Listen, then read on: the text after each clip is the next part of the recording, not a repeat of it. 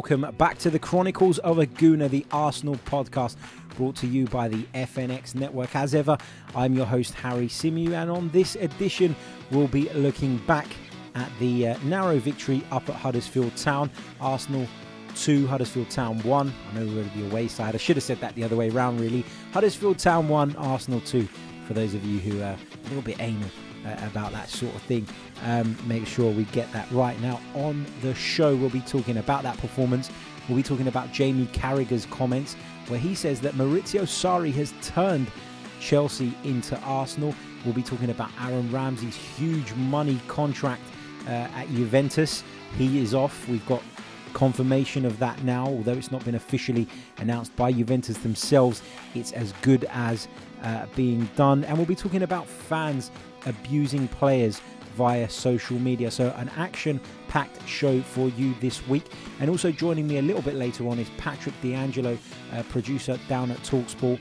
He covers the sports bar on weeknights, and I met Patrick a few weeks ago when I had the pleasure of going down there and jumping on the show with the lads. So Patrick's brilliant, and he'll be sharing his thoughts on some of the topics I've just touched on. Don't forget, this show is sponsored by loserpool.com, a fantastic new gaming site. Head over there for more information and details on how you can win a fantastic cash prize. Do check it out. It's definitely worth your while. Now let's talk about the win up at Huddersfield Town. Hardly the most inspiring of Arsenal performances, it's got to be said.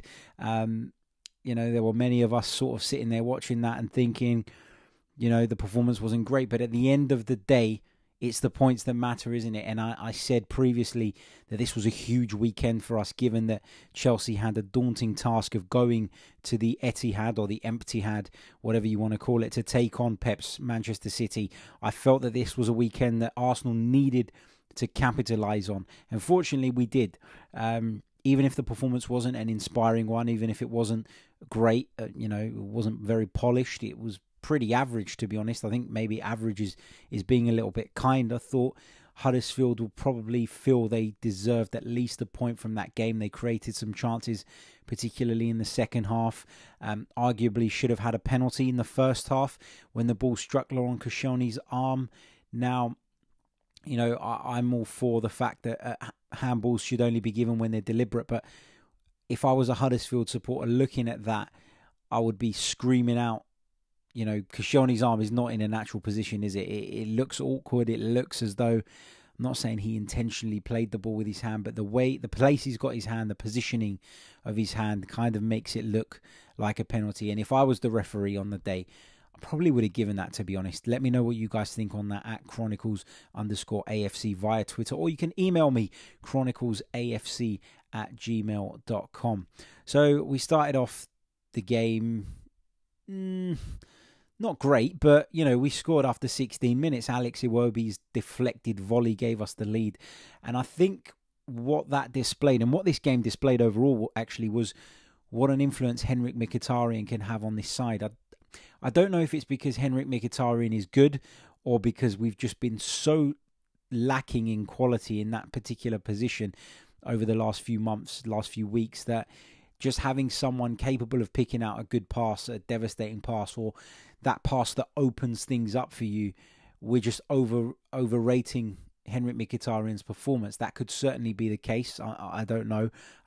Again, let me know what you guys think on that. But it was his pass, wasn't it, that freed Sead Kolasinac down that left-hand side. And he's been brilliant in an attacking sense all season. He had the composure, the vision, the awareness to pick out Alex Iwobi the way he did.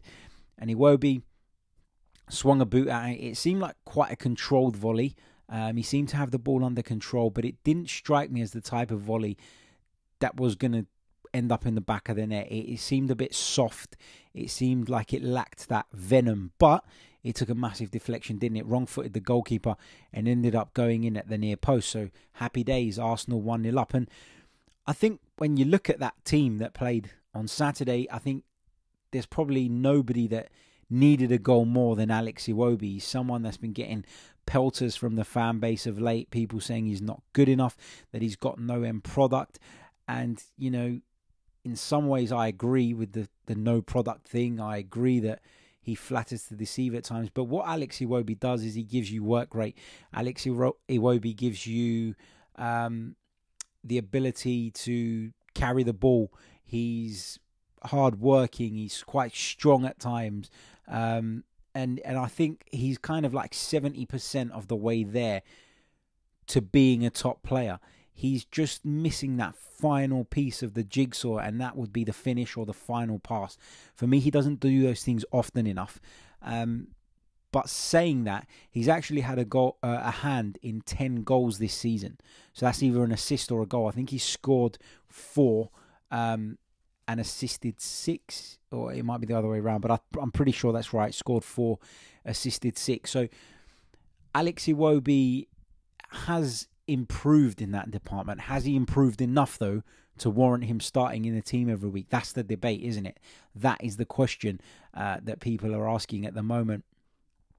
So looking at the way the game unfolded, we took the lead on 16 minutes. We didn't play particularly well after that, but then, right on the stroke of half time, another brilliant move. Ainsley Maitland-Niles getting forward at right wing back. He put a delightful ball across the penalty area, and Alex Lacazette finished it expertly. Now, I guess you should say that from that distance, a striker should be putting that in the net. But what impressed me about that was, as a striker, it's very easy, isn't it, to get carried away and swing your boot at it that wildly and blaze it over the bar or play it wide. But Alexander Lacazette just kind of controlled that finish. It was really expertly done. It was as though he just stiffened his ankle enough for the ball to come off the foot and find the net. It had power in the shot, but the power had come from the cross. It was a really, really controlled finish. And, that's the kind of expert finish that we've come to see from Alex Lacazette. And he's a player that consistently produces at the moment for Arsenal. He's probably my favourite player at the moment. I know I've said that on recent shows, but he deserves all the praise he's getting at the moment. So 2-0 at half time, and you're thinking, this game's done and dusted. You're expecting Arsenal to come out in the second half and grab a foothold of the game and dominate, and maybe go on and score two more, maybe. Don't know if that's me being over ambitious, but that didn't happen. Arsenal came out in the second half lackluster again. Huddersfield obviously deserves immense credit for the way they played. They've got a new manager, as I mentioned in the preview show, and I spoke about my lack of knowledge for his style and my lack of understanding in terms of the way he performs and his way of playing. But he obviously is getting more out of this group of players, and I don't know, that's no fault of David Wagner's. I think he done a fantastic job, but sometimes just a shake-up and a refresher can do wonders for a group of players, and that's kind of what's happened at Huddersfield Town, if you ask me. So they deserve immense credit for their performance. But from an Arsenal point of view, I know we conceded very late on Kolasinac's own goal, and in fact that was Huddersfield's first goal in 597 minutes of action. Their last goal coming when Steve Mounier scored against Burnley back in Jan. So they're obviously a team lacking goals, and we thought we'd help them out. But from an Arsenal point of view, the disappointing thing was that we were unable to see the game out and keep a clean sheet. And I know we won the game, and I know we didn't concede right until the latter stages, the dying stages of the match. But it's so frustrating, isn't it, that, we are now the only side in the Premier League without an away clean sheet.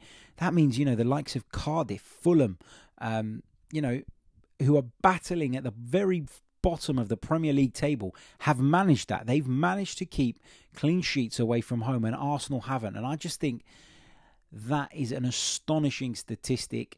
Have Arsenal improved? I keep talking about this every week. Have we improved? You could argue that we've improved overall, but you certainly cannot argue that we've improved defensively. And I know we've had lots of injury problems, and I know this week we were without Socrates. We're going to be without Bellerin for the rest of the season. But for me, Arsenal need to do more on the training field, more tactically, more work on the shape in order to make up for these issues, because the way we're going, we'd be kicking ourselves if we don't make the top 4 because of this lackluster, slack defending that we seem to see week in, week out. So yeah, let me know what you guys think about that. I just find it really, really frustrating. It seems to be the same problems every week, and it's not showing any signs of improving. But just finally on the Huddersfield game, it's 3 points. And like I said right at the top of the show, it was all about making this weekend count given Chelsea's fixture. It was all about getting 3 points on the board. We've got the games with Spurs and Manchester United coming up very soon. And you feel as though, given the fixtures that the other teams have, where they have to play each other, you do feel that even if we were to lose those 2 games, even if we were to lose at Wembley and get beaten by Manchester United, as long as we do the business against the so-called lower teams, that we're going to come up against in the next few weeks, we should be in with a real shout of making the Champions League. And that's the encouraging thing, isn't it? But Arsenal need to stay focused. Arsenal need to keep, their cool. They need to focus on the task in hand. Hopefully, we've got the Bate Borisov games. No game this weekend, incidentally, which means there'll be no preview show this week, by the way, just in case you're wondering. But what I'm trying to say is that if we get the points against those lower ranked sides, then we should do it. We should do it. Or we certainly have a great chance of doing it, given the fixtures that the others still have to play. So that's a positive. 1 point off the top 4, that's massive. And the hope is that, we get these Europa League ties out of the way, we progress. And this weekend gives us a chance to recharge our batteries. We can get our players back fit and ready and start to have options to call upon from the bench again. Because I think that's been a real problem for Unai Emery. He was praised so much at the beginning of the season for his ability to change games from the bench. Well, you can't do that if you don't have the options available to you. So that's a massive thing. And hopefully, fingers crossed, the squad starts to get back together, get stronger again, and we can start influencing games from the bench. And the likes of Alex Iwobi, who for me are under immense pressure at the moment. Him and Matteo Guendouzi is another one I feel who's starting to drop off a little bit because he's under so much pressure. Those players are too young to be in the firing line week in, week out. So having these options available, getting everybody back fit will be massive, from a number of standpoints. A, you can influence the game from the bench more. B, you take some of the youngsters out of the firing line. There's so many positives to come from having a big squad and a competitive squad. So fingers crossed that is the case come not this weekend, the weekend after. Now, this next subject is to do with Jamie Carragher. He made some comments, didn't he, during Sky Sports' coverage of Manchester City-Chelsea, where he said at half-time that Maurizio Sarri had turned Chelsea into Arsenal. Now, at the time, when he made those comments, I never took any issue with it. And the reason I didn't is because, let's be realistic, he's right, isn't he? He is right. Arsenal did go to the big sides and roll over and get battered, thumped, whatever you want to call it, regularly. So to label a team with that sort of, they're like the new Arsenal, it kind of is understandable. As much as I don't like it, I get where he's coming from. But then as time went on, I started to think about it, and I've had time to think about it today. The more I think about it, the more pissed off I get with it. And the reason I get pissed off is because I don't think that Jamie Carragher genuinely believes that. I think that Jamie Carragher is trying to deflect from the fact that Liverpool are about to be, pegged back by Manchester City. And City are, in my view anyway, going to go on and retain their Premier League title. And it's just deflecting from the fact that Liverpool have, dropped a few points of late by saying that, Chelsea have kind of rolled over. Chelsea are useless. Chelsea are this. Why not praise Manchester City, Jamie? Because on their day, they are a fantastic side. They're arguably the greatest side this division has ever seen. And I say that as an Arsenal fan, as someone who watched the Invincibles. That Manchester City team on its day is as strong and is as good and is as talented as any of the legendary teams that we can talk about. The Chelsea side in 2005, the Arsenal Invincibles, the United side in 99. This City side is as good as any of those, in my view anyway. So I just felt that was a bit classless from Jamie Carragher. He's someone who prides himself on loyalty, and for me that was a bit of a low blow, and there was absolutely no need for that. Right, Aaron Ramsey earlier on today announced that he will be joining Juventus Football Club. We all knew it. The story's been going around for a while. We knew that the deal was signed, but we didn't know details of it. We still really don't know details of it. We're speculating. But I just want to read you Aaron Ramsey's statement, which I think is a classy one. It's not very long. Sometimes you see these long statements and you think, can I be bothered to read that? But, you know, he's been straight to the point here. I've met Aaron Ramsey a couple of times. He's not a man of many words, if I'm being honest. So, you know, this is what he said. As you may have already heard, I've agreed a pre-contract with Juventus Football Club. I wanted to issue a personal statement for all the Arsenal fans who have been extremely loyal and supportive. You welcomed me as a teenager and have been there for me through all the highs and lows I've encountered during my time at the club. It is with a heavy heart that I leave after 11 incredible years in North London. Thank you. I will continue to give the team 100% and hope to finish the season strongly before heading on to my next chapter in Turin. I just want to wish Aaron Ramsey the best of luck, because I've said it in previous shows.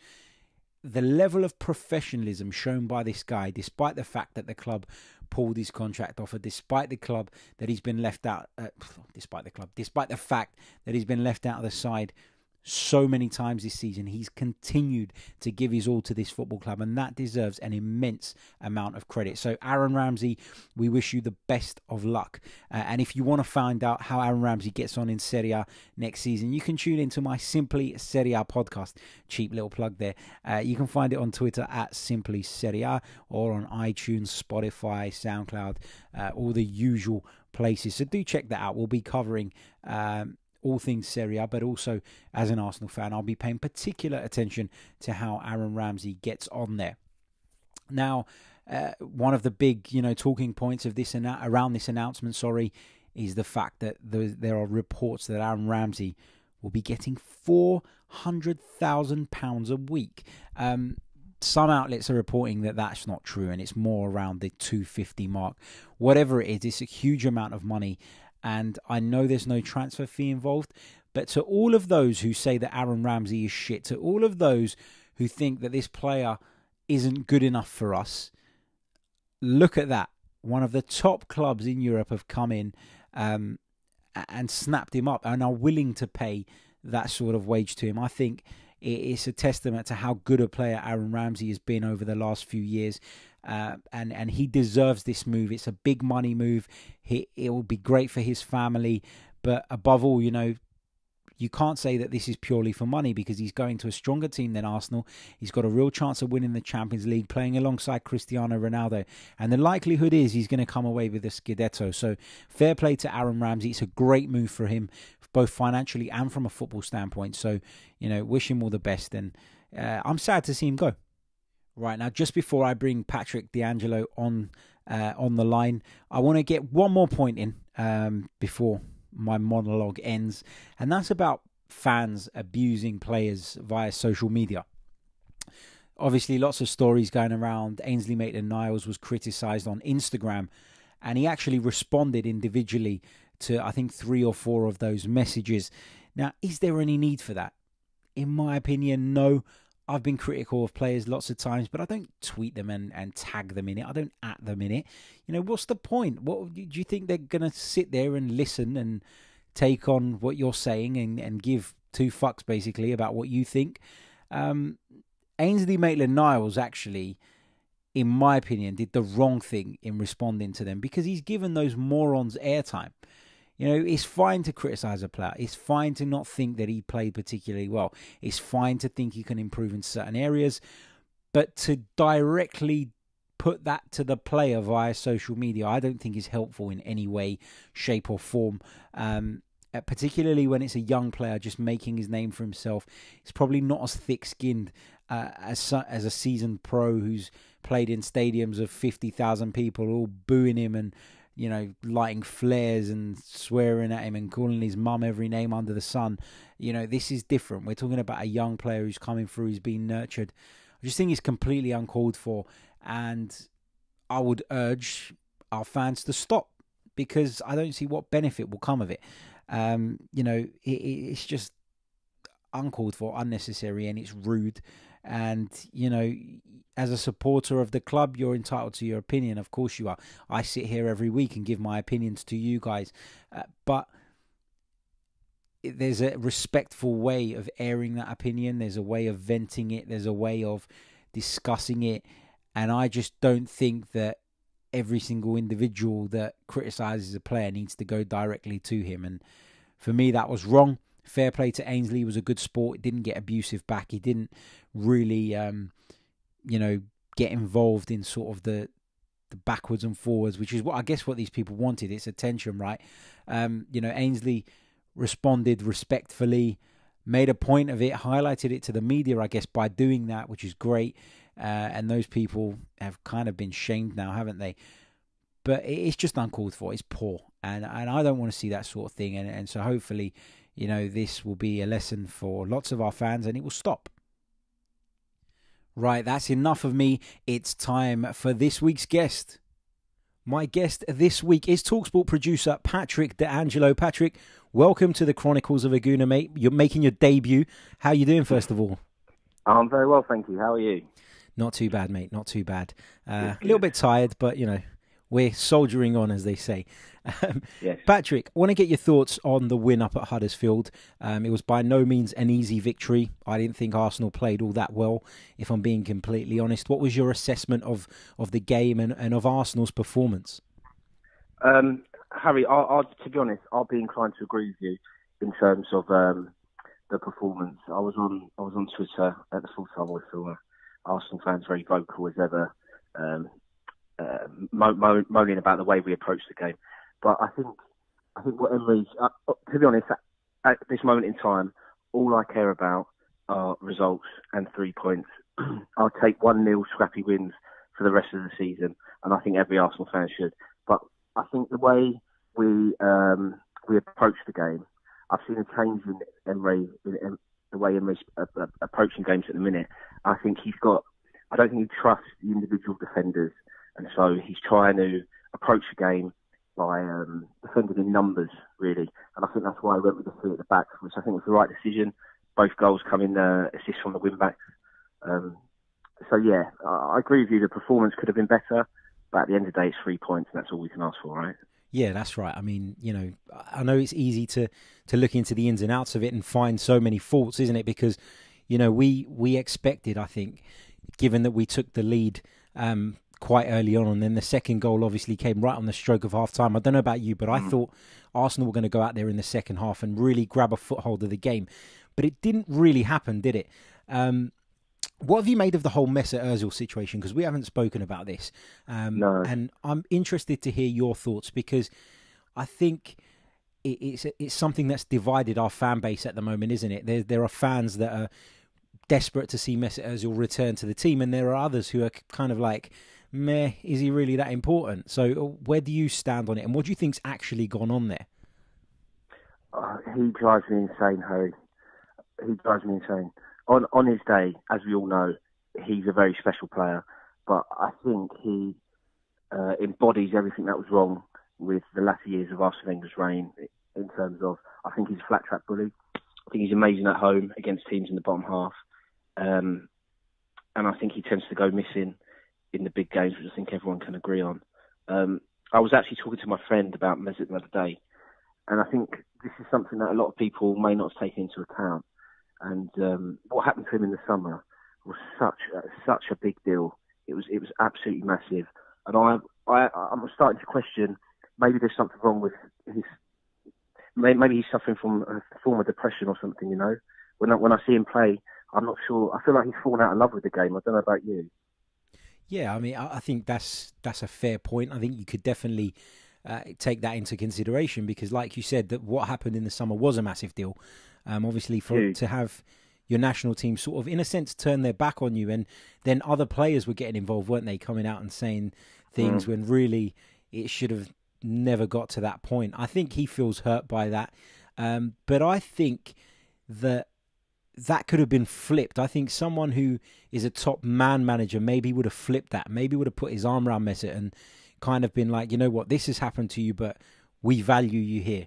And that's not going to happen to you here. And, let's support us and we'll support you and get you through it. And let's get you back to the top of your game. I just feel like, and I've said this already earlier on in the podcast, I feel like if there was ever an example of a manager going into a club, putting his arm around the start and getting the best out of him after some poor performances, it's the Paul Pogba thing. You know, Ole Gunnar Solskjaer's gone in there, put his arm around him, and all of a sudden we're seeing Pogba turning impressive displays week in, week out. So do you not think that maybe Unai Emery's handled this in the wrong way? I don't actually. I think he made him one of the 5 captains straight away, which I think said a lot as soon as he walked through the door. He was starting games at the beginning of the season. And listen, Paul Pogba, I agree, he's playing very well, but he's doing exactly what he's asked of him. And I don't think Mesut pulls his weight and doesn't do what Unai wants, you know? Okay, that's interesting. But then I would put this to you, because I say this to everybody that sort of takes that stance. Not that there's anything wrong with that, but how do you explain Mesut Ozil then, when he is selected, being given the captain's armband? If Emery doesn't value him and doesn't think that he leads by example and does what he needs to do, why give him the armband? It's a tricky one, isn't it? But like I say, he did put the faith in him, made him one of the 5 captains. I think it'd be even worse if he was announced as one of the 5 captains and then he plays and we go, oh, but actually you're not allowed to wear the armband. Let's give it to Lucas Torreira. You know, I think that would be even worse, to be honest. Okay, interesting. In terms of, another player that has been in the papers a lot this season, Aaron Ramsey. We've heard today that he's signed a mega deal at Juventus. There are reports of it being worth $400,000 a week. I'm not sure if that's entirely true, because there's a couple of well-known, well-respected Italian football journalists who have come out this evening and said, actually, that's not the case. It's not as much as that. Does it kind of now make sense to you why the club maybe felt that, it was time to let Aaron Ramsey move on? We couldn't pay that sort of money, could we? No, but I don't think he was after that sort of money, was he? When we were having these negotiations, I'm absolutely gutted that Aaron's leaving. He's one of my favourite players. I'd much rather keep him. I'd happily lose Mkhitaryan and Ozil if it meant keeping Aaron Ramsey. But listen, the club made their stance. It's a strong stance. They stuck by it, which I think we should respect. And to be honest, for the player, I think he suits Serie A really well. I think a new challenge will do him well also, and it frees up money for us to go into the market in the summer, right? Yeah, that's right, and he's got a real good chance of perhaps going on to win the Champions League. He's certainly going to win a title there, and the opportunity to play with Cristiano Ronaldo as well, one of the all-time greats. So I guess from Aaron Ramsey's point of view, it's a great move, both financially and from a football standpoint. I think a lot of people have kind of written off Serie A lately, and I think that's a bit unfair when you take into account how far Juventus go in the Champions League. There's got to be something about them, hasn't it? There's got to be some quality there. What about the formations that we've been playing then of late? I know sort of jumping around a little bit, but we spoke about the back line that he selected at the weekend, and you said you was happy with the back 3. Overall, though, this season, what do you think's worked better? Because, we started the season, didn't we, with a back 4. Then we kind of abandoned that, and it seems like we keep chopping and changing, maybe because it's dependent on who's available. But in your eyes, what's the way forward? What's the system that Unai Emery needs to embed and stick with going forward? Well, mate, from the start of the season, for me, the 2 most important players are Lacazette and Aubameyang. They play well together, they like each other, they feed off each other. So I've always said they need to be in their best positions. I don't like Aubameyang wide. I'm really not a fan of that. He's a penalty box striker. Can you imagine playing Pippo Inzaghi out wide? You get what I mean? Just because he's fast, it's okay to play him out wide. I don't like that at all. So I think those 2 need to be in the team and they need to be up front together. Now, whether we do that in a 4-4-2, which we saw worked very, very well in probably our performance of the season, one of our best performances of the season, really, at Craven Cottage against Fulham. Yeah. I'm a fan of the 4-4-2. I do think, though, given how terrible our defenders are individually, I think we can work in a 3-5-2. And I actually think it could get the best out of Mesut Ozil as well, especially at home. So we have our wing-backs bombing on, then we can have Mesut Ozil playing in the hole behind the 2 strikers. That's something... We kind of done that, right? When Tottenham came to the Emirates, the second half, we had Aaron Ramsey playing behind the 2 guys up top. I think that worked really well. So he needs to settle on a system eventually. I think he'll do that next season. And I want to see those two guys in the team week in, week out, playing together. I don't know about you. Yeah, absolutely. I think for me, I think there have been times where we've maybe affected the balance of the team a little bit by selecting the two of them. But when they're both scoring goals, it's very hard to leave any of them out, isn't it? And so I have sympathy for the manager there, and I don't criticise him for that. But yes, you do criticise him though, right? You're not a huge fan. Oh yeah, absolutely. I criticise him pretty much every week. Why? Because for me, there are things that Unai Emery has done that are wrong, in my opinion. And what I can't deal with as an Arsenal fan is, Arsene Wenger was a club legend, no doubt about that. I don't think anybody would question that, and I'm not saying that he should have stayed, because I think we all got to the end of our tether. There was no doubt in my mind that it was time for Arsene Wenger to leave, probably the year before he actually did. I would have said after he lifted the FA Cup against Chelsea in that final, that was the time to say goodbye, leave on a high. But what I will say is, I can't get my head around how certain supporters were so abusive towards Arsene Wenger, so angry towards him, and were waiting for any little mistake to call it out. And this is a man we're talking about as a club legend. And then a new manager comes in, which is fine, but people are scared to criticise him. Criticising his selections doesn't mean that I want him sacked. Criticising his management of certain players, again, doesn't mean I want him sacked. But I'm not going to sit there like a puppet and agree with things that I think are wrong. And, for me, I've struggled with seeing other fans do that. And part of it, in my view, is the fact that they were so vocal, so adamant that Arsene Wenger had to go, that they're now almost embarrassed to criticise the replacement. And I think that's wrong. I think Unai Emery needs more time. But equally, the club obviously aren't going to back him in the transfer windows, as we've seen this winter. There's reports of quite a low budget in the summer again, and he's only on a 2-year deal. I'm not having those stories. I'm sorry. I've spoken to a few journalists as well about this. This is clickbait at its best. I'm not. I don't believe any single word of that, I've got to tell you. But would you be surprised if the club announced there was only 45 million to spend? I wouldn't. That's the thing. Well, it's quite a pessimistic view, but mate, I would be surprised. You can't. All the fans know the money's out there. We know how much money they're taking in, and if they honestly think that they can give him 40 million and let him crack on, I think fans will be vocal. All right, look at it from this point of view. This is my last question to you as well, and I'm going to throw this one out there to get you thinking and see what you think about this.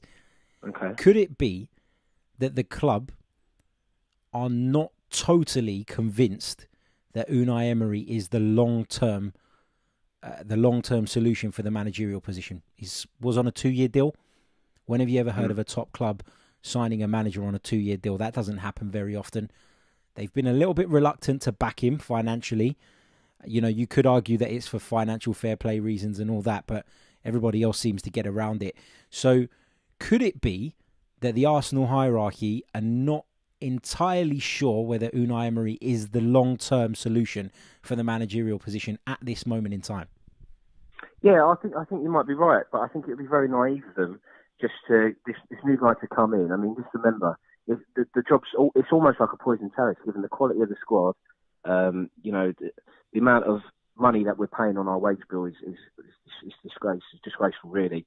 To just have this new guy come in, just give him all your money and go, right, go on then, go and do your best. I think that might be a little bit naive. Okay, interesting. Yeah, but I can see your point.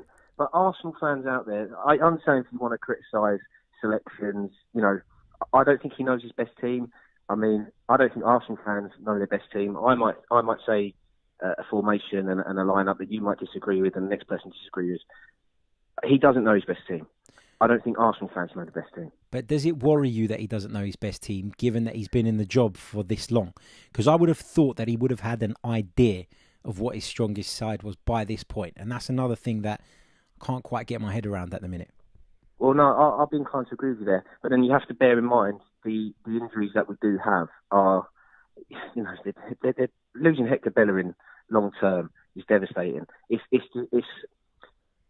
poor from the club not to replace him. I wanted Cedric Suarez on loan. It would have been perfect. He ended up going to Inter Milan. He would have been ideal. I don't like playing Maitland-Niles there. He's not a wing-back. He's not a full-back. I feel sorry for him. And I've seen some Arsenal fans getting on his case on social media as well, and I don't like that at all. But what I do like about Unai is he's given every player a chance to show what they're about.